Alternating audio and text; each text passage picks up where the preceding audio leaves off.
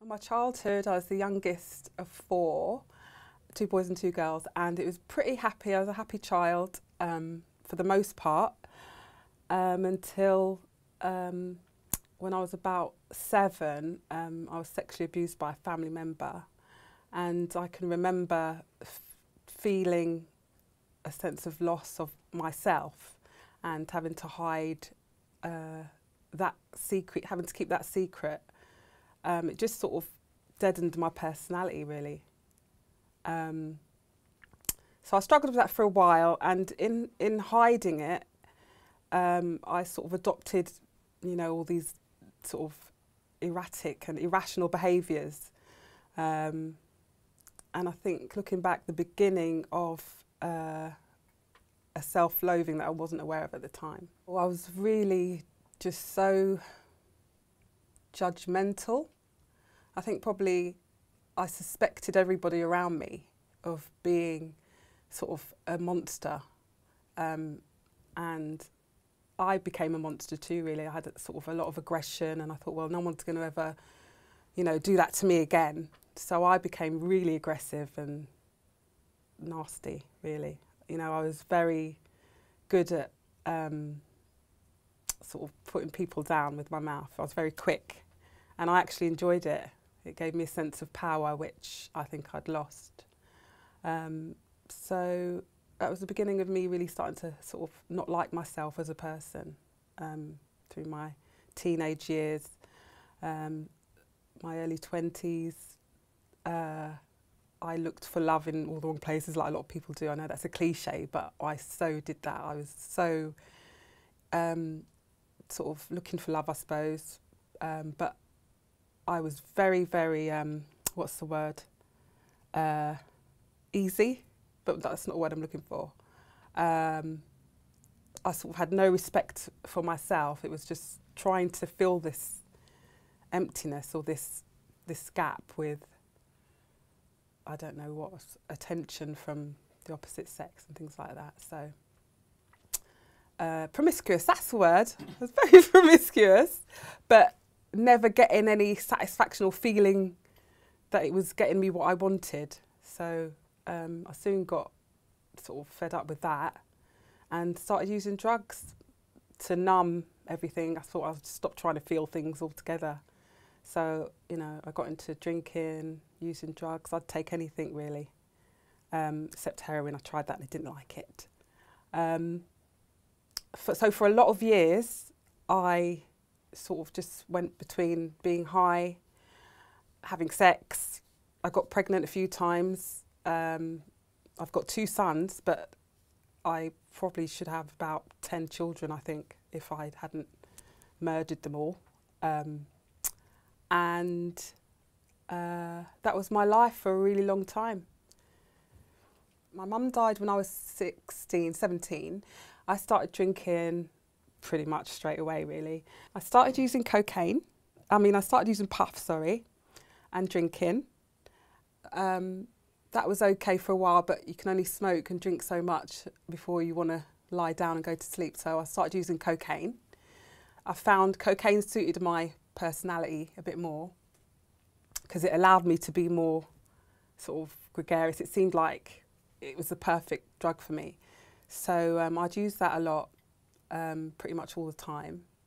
But again, it was the same empty feeling afterwards. After a little while, it was the same empty feeling of just that void.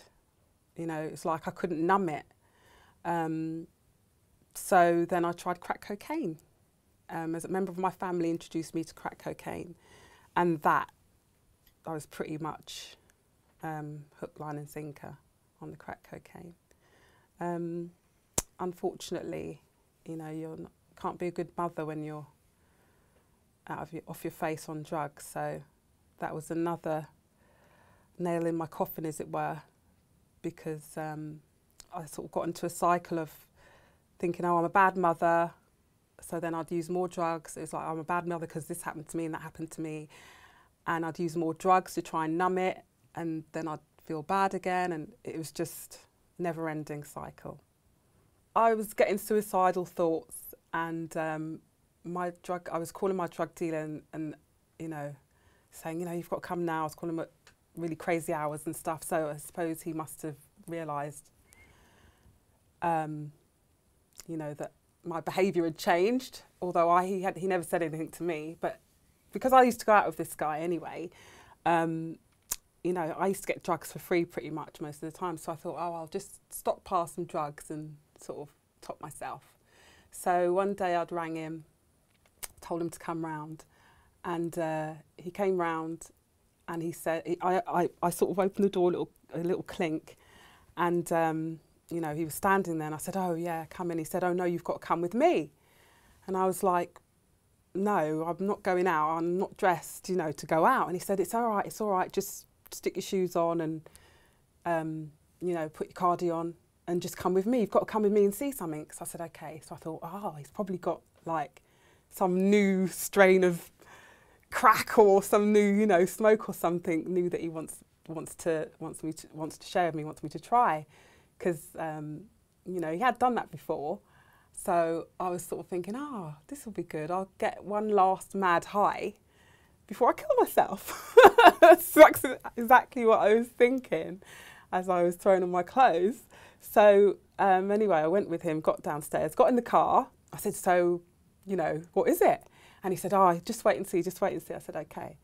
And I said, you know, well, have you got anything now? Can I take anything now? And he gave me a smoke. So I was sitting in the car and I'm thinking, oh my God, you know, this is so exciting.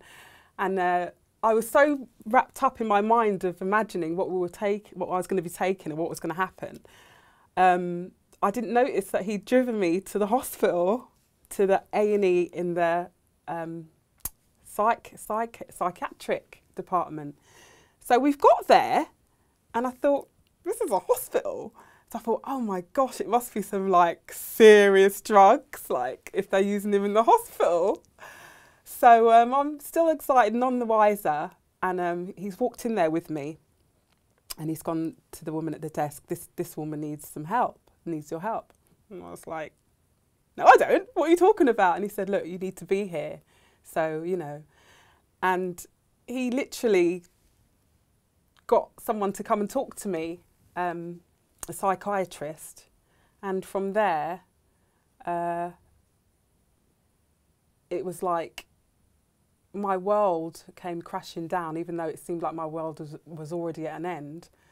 But it was like this sort of dream that I was in just came to an end, and ugly reality was there, and suddenly drugs was the last thing on my mind. It was just, I don't know, it was just a really strange sensation of, one part of me was sort of going, yay, finally, maybe I'm going to get well.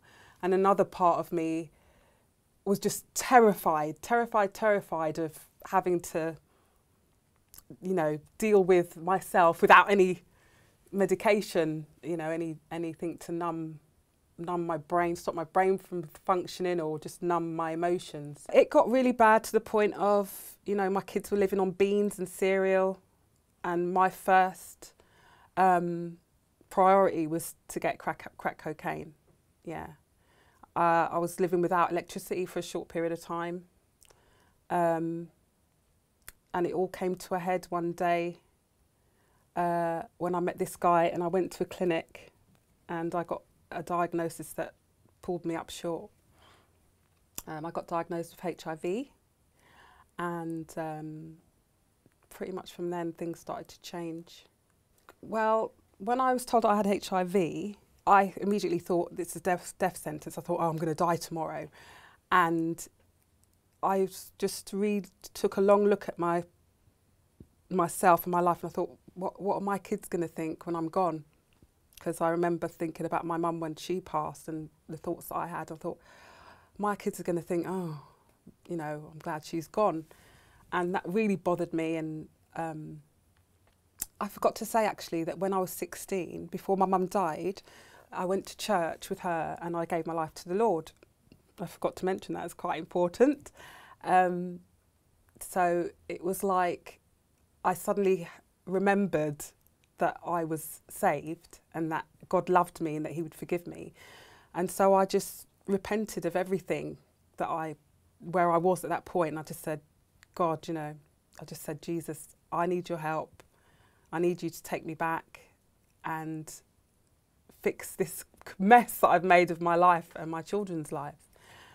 And it's funny because I was just starting to go to therapy just before this happened, and maybe just 2 weeks or something before I found out about the HIV, I'd started to go into therapy.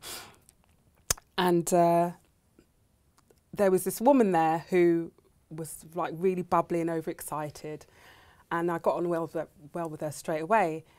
And she kept saying to me, "Oh, you should come with me to my church, because they're doing a course there." Because we were talking about the course that we were doing and how it was helping us to deal with our stuff. And she said, "Oh, I do this other course." So I said, "Well, what is it?" She said, "It's the 12 steps." I said, "Oh, I don't need to do that. I'm off drugs and everything now." I said, I did it all by myself. And she said, "Okay." And then she saw me the next week and she said, "Do you know what? I really think that you should come to this place." I said, "No." And every time I saw her, we'd meet for coffee and stuff because we got on really well. And she was the only friend I had at that time, because I'd lost all my friends and sort of family before that through using drugs and, just ripping people off, being horrible. So I was quite on my own. And she said, no, I really feel that you should come. She goes, "Look, just come one time." She said, "After that, I won't ever mention it again." So I thought, I'll just go just to shut her up, because, she's getting really annoying. So little did I know that she was taking me to the recovery course. The 12 steps was in line with biblical teaching, and that was unexpected. And even though I thought I didn't need it, the first time I was there, I just sobbed the whole way through. I couldn't speak, I couldn't move, because I kept saying, "Get up, get up and get out, get up and get out." I couldn't move off my seat. I was just buckets of tears coming. And Nigel was just giving the introduction to the thing, we hadn't even got into anything yet, and I was just sobbing my heart out. And I remember taking some of the paperwork home the first night and looking at it and just feeling a sense of relief just coming over me, because it was like, if I can remember the feeling right, it was like God was saying to me, "Look, this is a tool that is going to help you to come closer to me." And it was like, it gave me the platform to face things that I couldn't face, things that I couldn't put into words even. Not that I didn't want to face them, but I just didn't have any understanding of where I was spiritually or even naturally. My head was just so shredded. And it just brought things into focus, the important things, which was God wanting to heal me. The Lord taught me that I can love myself as the person that He sees me as. So my journey now is just recognising that what God says about me is true. It's not because of anything I can do. It's not like I've changed me as a person. It's like I'm still the same, but my habits are different because my beliefs about who He says I am have changed, I had very negative thoughts about myself before, but since I've properly committed to walking with the Lord, He's shown me who I am through His eyes. And I like that person, and I like, that's the relationship that I'm thriving in now. Remembering the way I was when the first day that I walked into that hall to do the recovery course the first time.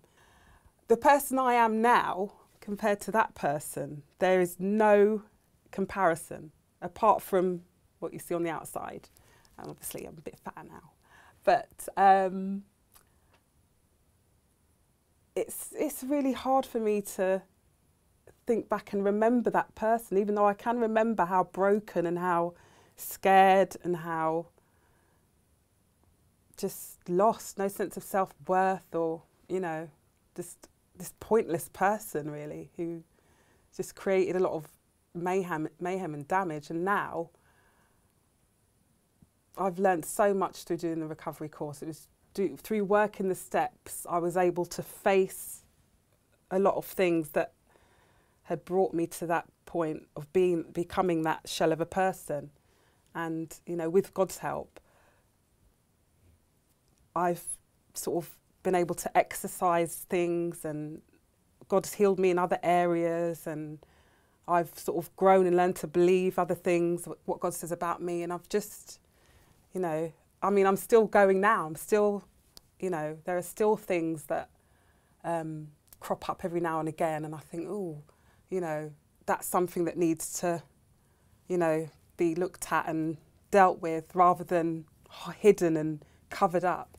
So it's been so invaluable to me to do that course. And I mean, this is someone who thought she didn't need the course. I wasn't taking any drugs at that time.